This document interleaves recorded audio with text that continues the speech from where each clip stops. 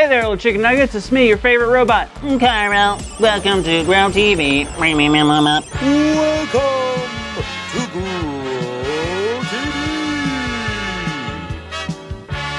Hosted by Carl.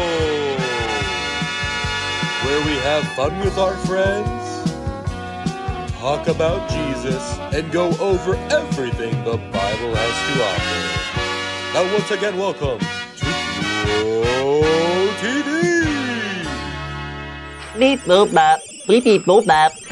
Just kidding, it's me. How you doing, kids? Boy, oh boy, do I have some really good news to share with y'all. Hey, me too. Jada, you're here. Hey, wait, you have good news too? Big time, but you can go first. Are you sure? Oh yeah, I'm excited to hear yours. I'm sure it's really great. Oh, it definitely is. So you know I've been wanting to become a robot this month? Yeah, it's just a little obvious. Well, I think I finally figured out how to become fully robot. Fully robot? Yes, I've been in this suit for the past 3 weeks. It's simply just a shell, but with my latest calculations, I think all I have to do is connect this auxiliary cord and secure this panel cover here.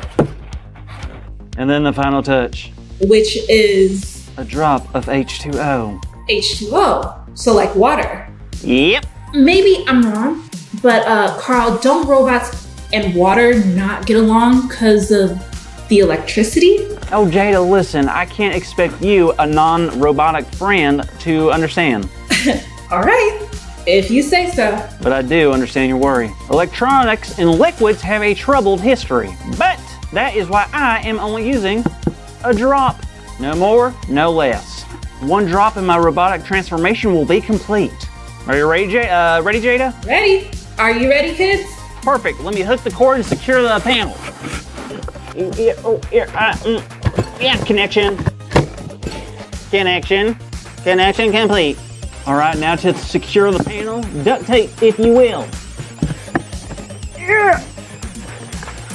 Panel secured.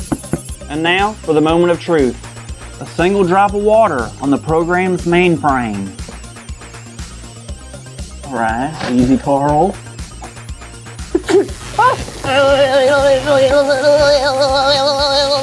Oh no, Carl, are you okay? I think so.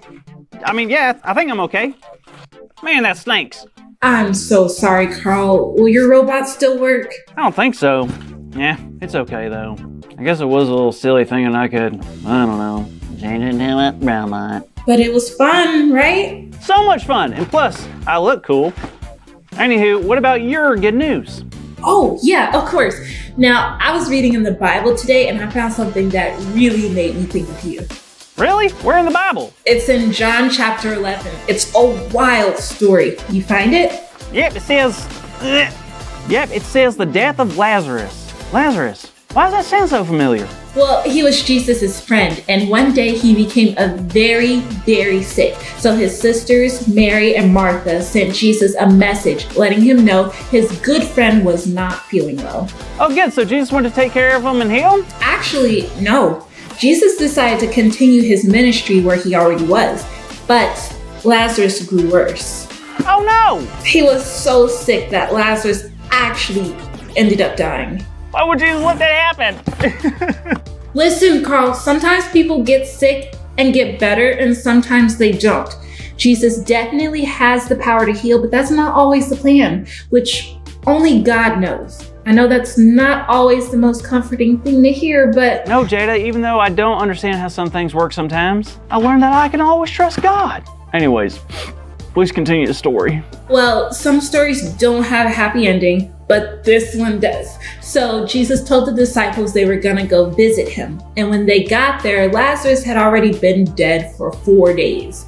When Martha and Mary saw him, they wished Jesus would have come sooner so that maybe Jesus could have healed him and kept him alive. Right, but I know Jesus had his reasons. Well, everyone was pretty upset. And when Jesus was taken to the tomb where they laid Lazarus, Jesus even began to cry. Oh, well. Now I'm gonna cry again. But Jesus didn't stop there. He asked that the stone in front of the tomb be pushed away. Whoa, why?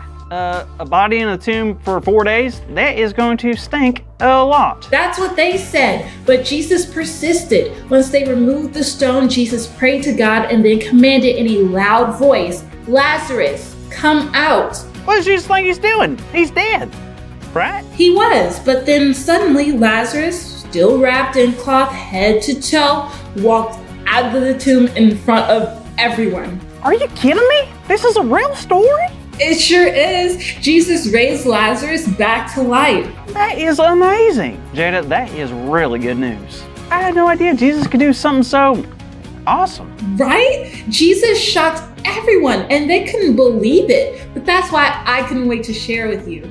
The fact that Jesus could take such a sad and terrible situation and change it to a day of new life and celebration. Wow, you are totally right. I don't know about you, but there's some times where I just feel hopeless or like I don't have any help at all. But you're saying that Jesus can and will help me? Totally. Now, it may not be when we want it, right? Just like Mary and Martha wanted Jesus to come sooner, but he didn't. Yeah, what's up with that? I mean, I love that he helped Lazarus, but like, why wait till he died? Why not just heal him when he's alive?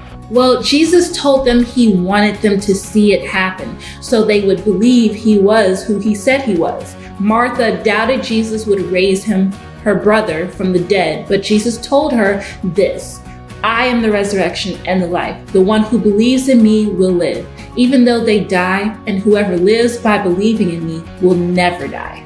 Whoa, so them witnessing Lazarus die and then come back to life made them trust in God even more? It sure did. It also proves something important. You see, people in life want to be in control. They want to choose what job they have, what school they go to, or what they want to eat for lunch. But there are some things that are out of our control, things we want to change, but we can't. It's because we're human, and no matter how hard we try, there are just some things that we cannot change. But that's what's great about Jesus. He has taught us that he can change anything. Wow, that makes a lot of sense. I guess I'm pretty grateful to know that Jesus is that powerful and he loves us that much. It's pretty great, isn't it? Hey there, kids. I don't know about you, but I had an awesome time sharing the story of Lazarus with you and Carl today. But it wouldn't be a good story without a big idea, which is Jesus can change anything. So let's shout it out loud on the count of 3, okay? 1, 2, 3. Jesus can change anything. Awesome job, kids. Yes, tremendous effort to the children. Hey, thanks, Robot Carl. Well, kids, that's it for today, so we will see you next week. Whoa, Carl, be careful. For what? Is there a bee? Oh! Oh, this hurts me. Thank you for watching and tune in next week for a new episode of